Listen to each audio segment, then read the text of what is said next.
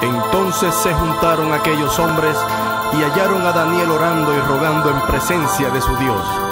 Fueron luego ante el rey y le hablaron del edicto real.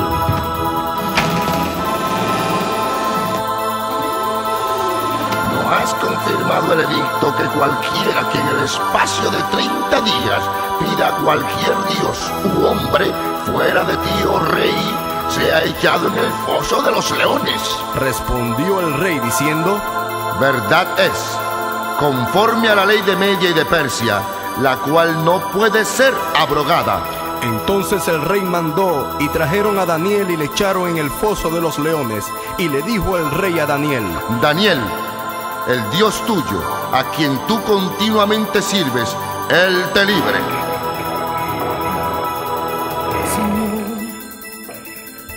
mira dónde me han traído por causa de mi amor a ti. En este foso me han tirado. Señor, es que no pueden entender que tú eres real, que no hay nadie como tú.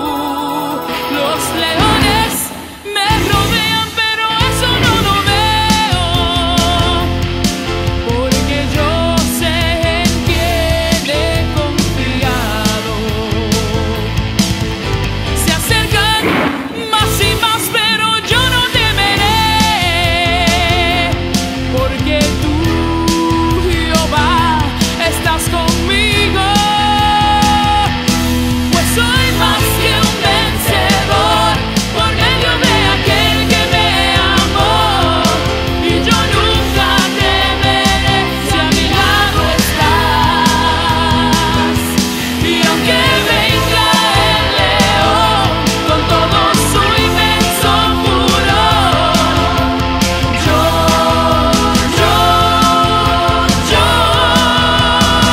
soy más que un vencedor.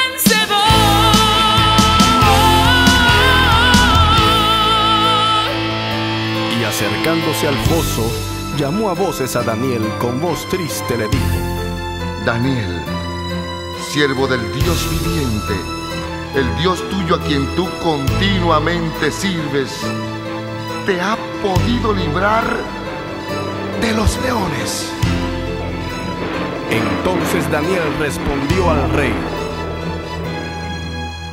Vive para siempre.